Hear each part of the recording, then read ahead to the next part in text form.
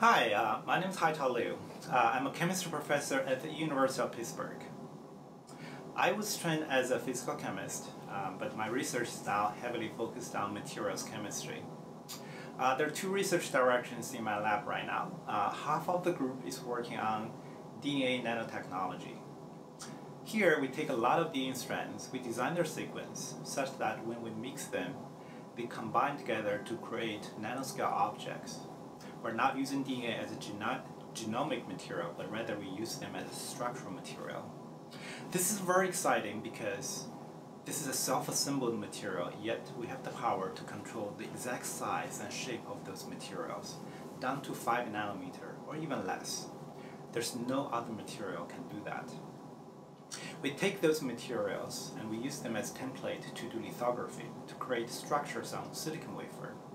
And from there, we create nanoscale electronic devices, sensors, and many other interesting things.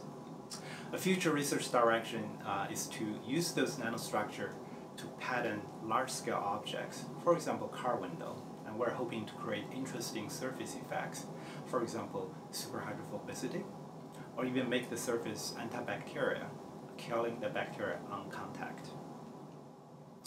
The other half of my lab is working on carbon chemistry, specifically surface chemistry of carbon materials. And there we made a very unexpected discovery that a lot of surface properties of carbon materials has been terribly wrong. It turns out when you bring carbon into air, they got quickly contaminated by the tiny amount of airborne hydrocarbon in air. And that tiny contamination dramatically changes the surface property. And this effect, surprisingly, has been overlooked in the 70 years of research before us. What we discovered is that if you can make carbon clean, you can make them a much better material. For example, we showed that you can increase their surface energy, you can make carbon a much better electrode, and you can store much more energy into a carbon-based supercapacitor, all by using clean carbon material instead of the conventional dirty carbon material.